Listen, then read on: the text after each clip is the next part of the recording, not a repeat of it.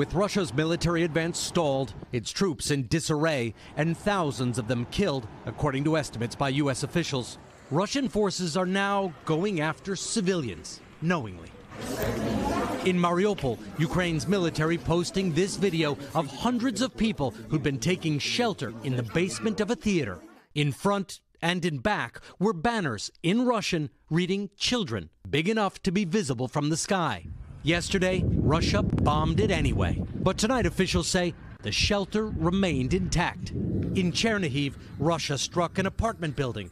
Among the casualties was an American citizen. No indication the building was targeted.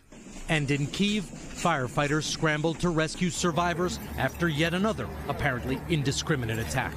British intelligence reports Russia is using older, less precise weapons and is resorting to older, cruder tactics, including trying to starve out Kyiv. Russia has clearly resorted to siege warfare.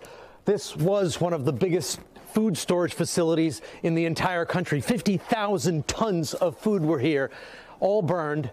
And it's impossible that this was an accident because it was bombed twice. And then another food storage facility just about a mile from here was also attacked. Do you have a message? In a hospital bed nearby, Volodymyr was injured while trying to salvage food from the burned out warehouses. I want this war to be over so I can see my family, he said. Down the hall is Katerina, who sold milk and yogurt at an open market. She was in a basement and went outside for a moment to wash a blanket when a Russian shell exploded.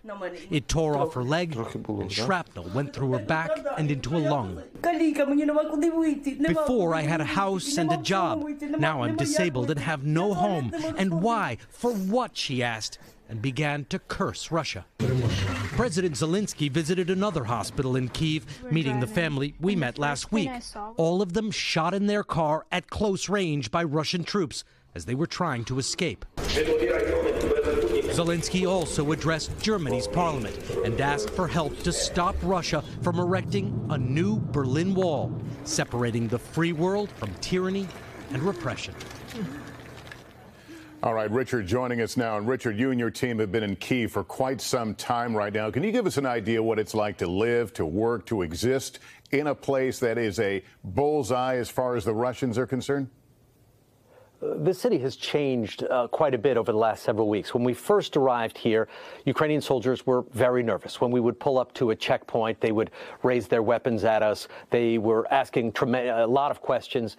Now they feel that they're winning and they're a lot more relaxed. When we pull up to the checkpoints, the soldiers are smiling. They're talking to us, asking us personal questions. A few bars and restaurants have even started to open up.